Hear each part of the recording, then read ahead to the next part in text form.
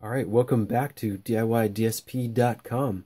In my last video I was talking about this generator and how I'd added an encoder to it, and this time we're going to take a look at some of the software on it. So just to remind you, the digital outputs of it come off of this VGA connector. Right, remember those?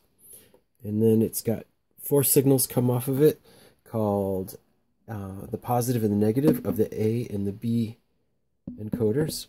And so I've got those digital signals going to this little Nucleo board.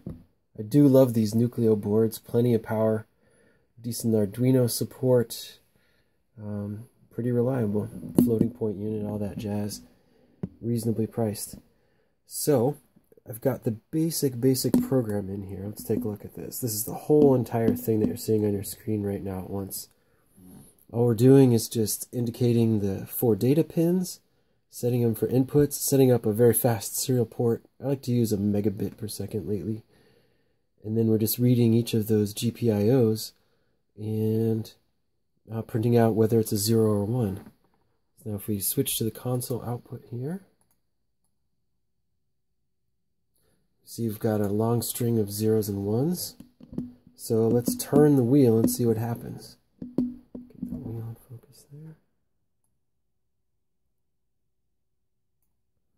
Alright, ready? So we see the 0s and 1s are changing. So it's not too amazing, but it at least tells us that we have decent connectivity here.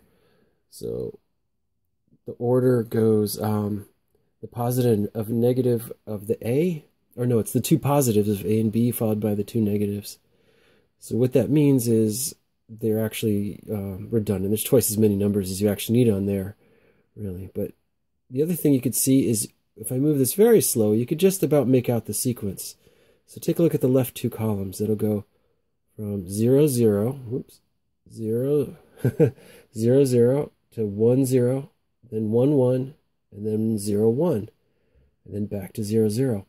Why is that? Because this is an encoder. It's not really a counter. So we have to use some software to make it into a proper counter. So that's what this next sketch is about. So let's close this one. Now, one interesting thing is that this chip actually has some hardware in there that you don't even have to write any software for. I mean, yeah, you just have to set it up, and it will do everything that you see in this program pretty much. I have not had time to go through all that configuration.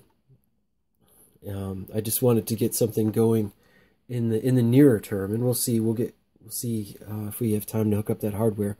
But this does seem to work well for now.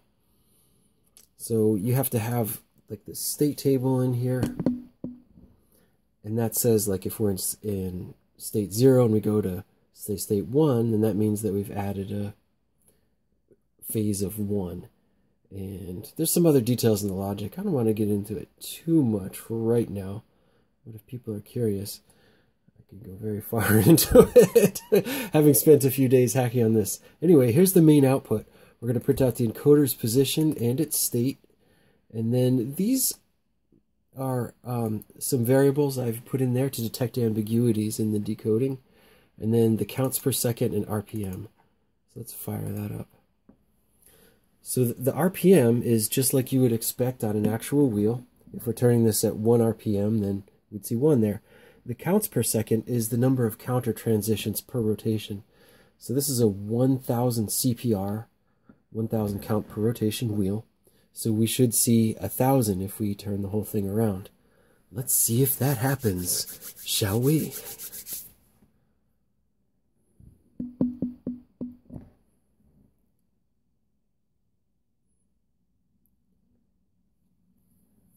Still compiling this new sketch. Even though I have an i9 laptop, it still takes a while to build these one-page C files.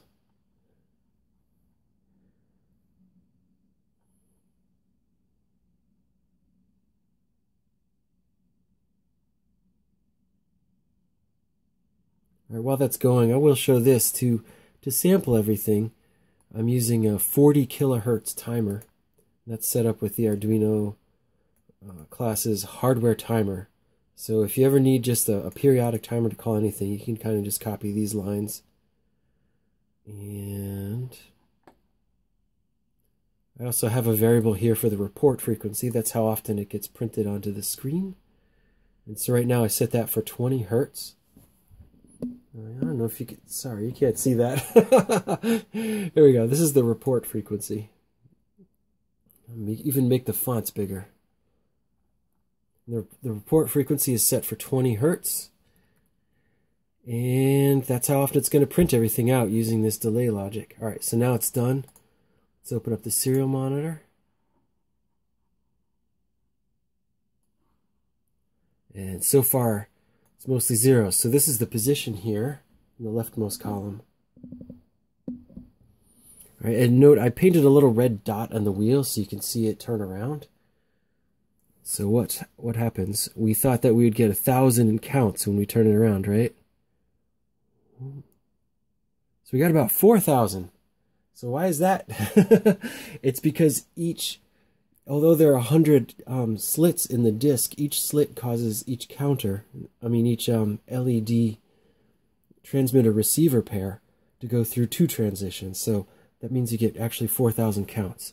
Now, one thing to test with this is when you turn around the wheel the complete opposite direction, does this number here end up at 0? So right now the dot's at about 3 o'clock. Let's turn it there. I got to negative 52.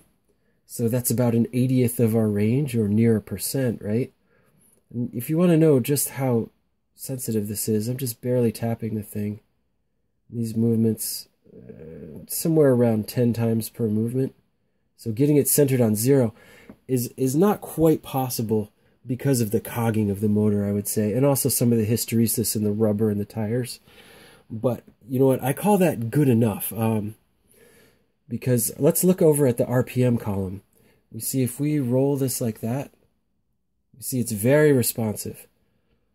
There's no sort of filtering or smoothing on this or anything like that. So that can all be added later. The point right now is just to have a super high quality sensor. So let's try some experiments. One is, let's just do the speed experiment now, because the next experiment is very boring, honestly. So I've got the stick here. Now, as you might recall, this is made for an instrument, a music instrument that's played with a bow. I've got some videos of me playing that.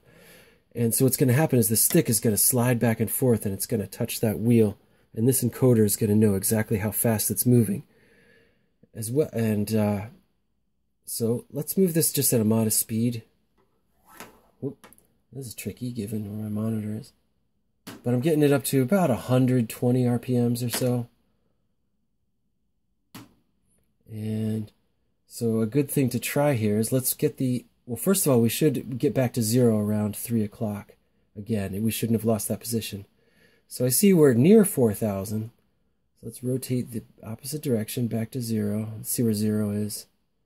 I'd say that's pretty similar. I don't know if we've lost a few steps because I'm just sort of calibrating this where 3 o'clock is with my eyes. But like I said, it's pretty good. All right, let's try. All right, so what we want to do now is move the whole thing fast and slow and see if the counts still add up correctly. So I'm going to do one really slow movement all the way to the left. I'm going to do 3 rotations. That should get us to 12,000. Of course, I didn't count on my ability to hold the stick perfectly. All right, so I can't go. I'm getting like 2 and a change. All right, so now we'll go back fast. And then another swipe.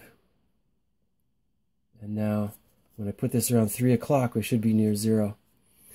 So I see about negative 87. So how far off is that? That may or may not be a little far off. Again,